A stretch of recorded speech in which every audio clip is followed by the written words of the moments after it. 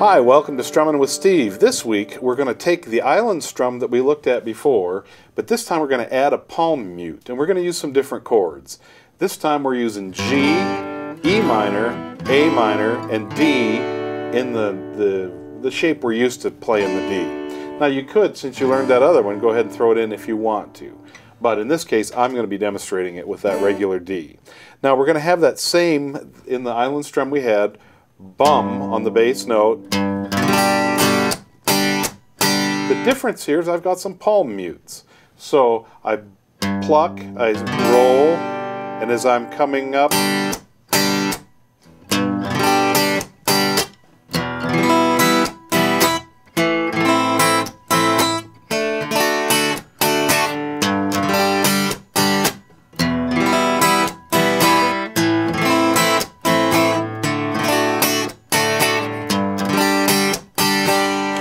and you can alter a little bit what you're doing with the palm mutes, but basically what I'm doing is strum, pluck, strum,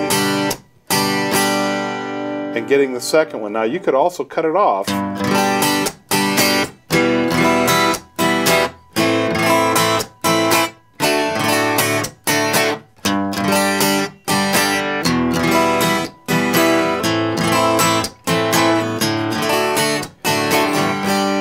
Like before, when I'm playing that first bum or the boom, I want the name of the chord I'm playing. So there's a G, here's an E, here's an A minor, here's a D.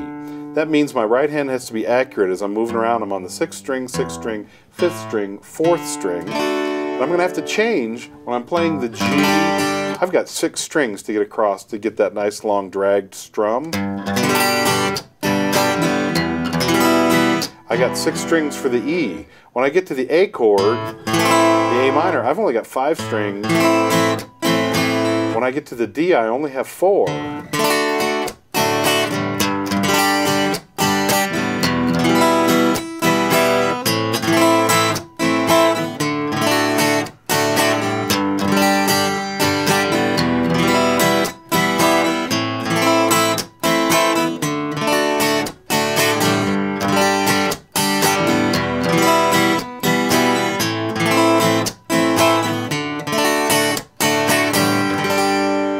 Now, when does the palm mute come in? Boom, strum. So I do my, as I'm coming up from that, so I have a down and I have a drag, up strum, palm mute, and then I come up and I can mute again or I can just let it go and strum down.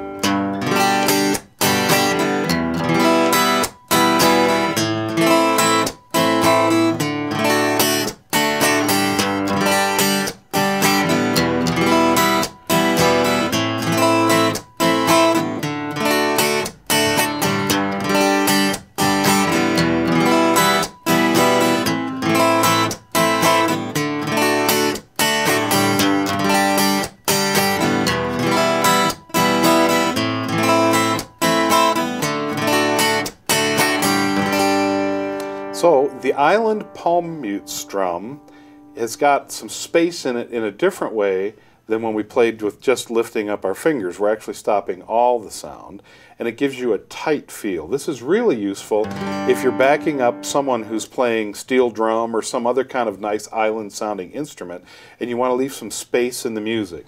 When you just play chords like this, there's really not any space to have the sound come through when there's another instrument playing some melody. So that's why I like to use the palm mutes or this kind of a strum. Here we go, one more time. G, E minor, A minor, D, G, E minor, A minor, D.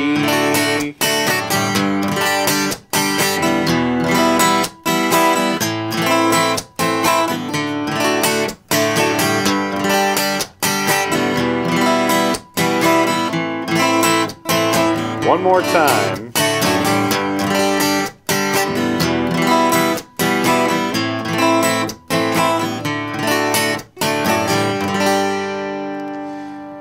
Well, this is Strummin' with Steve. I'll see you next week when we'll take a look at some other kind of strumming. If you'd like to subscribe to our channel, then you'll see everything that gets posted here. But if you really want to learn how to play guitar, come on over to jamplay.com and see me there. See you next time.